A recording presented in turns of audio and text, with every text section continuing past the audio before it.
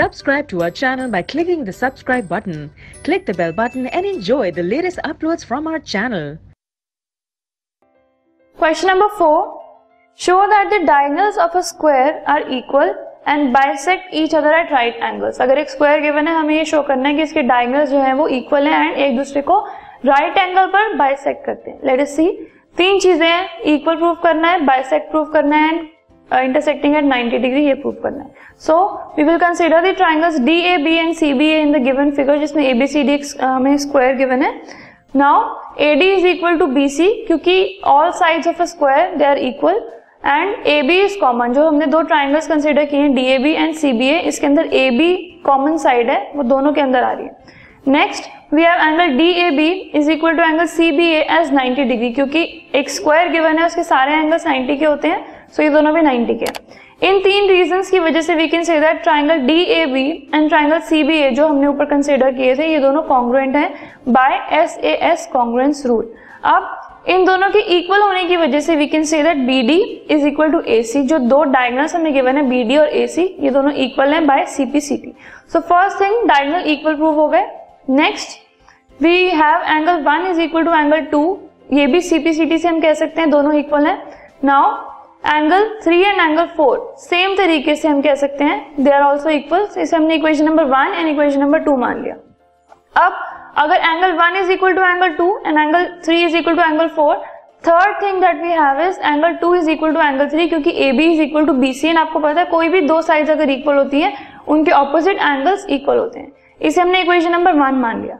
अब इन तीनों इक्वेशंस की वजह से, जो इक्वेशन नंबर 1, 2, 3 है, इनकी वजह से we can say that angle 1 is equal to angle 4.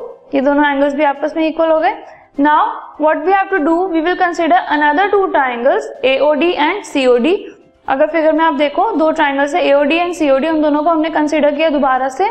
So we have AD is equal to DC, क्योंकि ऑलरेडी हमारे पास एक स्क्वायर गिवन है तो स्क्वायर की सारी साइड्स तो इक्वल होती हैं. And angle 1 is equal to angle 4, ये हमने अभी अभी ऊपर प्रूव किया है. सो दो चीजें हो गई हमारे पास, AD and DC equal, angle 1 is equal to angle 4 equal, and इस वजह से हम ये कह सकते हैं that triangle AOD and triangle COD they are equal bye SAS congruence rule. Fine. अब इन दोनों के कॉन्ग्रुएंट होने की वजह से we can say that OA is equal to OC. अब OA एंड OC ये दोनों भी इक्वल हैं, तो इसे हमने इक्वेशन नंबर 4 मान लिया. And the reason behind this is corresponding parts of congruent triangles. अब सेम तरीके से जैसे हमने OA एंड OC को इक्वल प्रूव किया है, वैसे ही हम OB और OD को भी इक्वल प्रूव कर सकते हैं.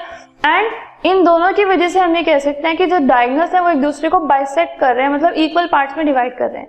Now angle AOD is equal to angle COD also bye CPCT. This is equation number 5. And अगर ये दोनों इक्वल हैं, so we can say that angle AOD plus angle COD, क्योंकि ये लीनियर पेयर फॉर्म कर रहे हैं. If you see clearly, angle AOD and angle COD ये दोनों लीनियर पेयर फॉर्म कर रहे हैं, सो they are equal to 180 degree. There some is equal to 180 degree and twice angle AOD is equal to 180 degree, क्योंकि ये दोनों equal भी हैं.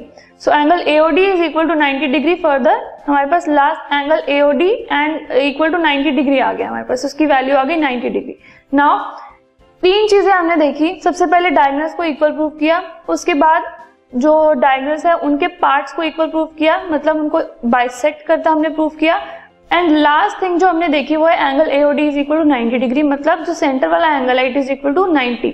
सो they are bisecting each other at right angles also.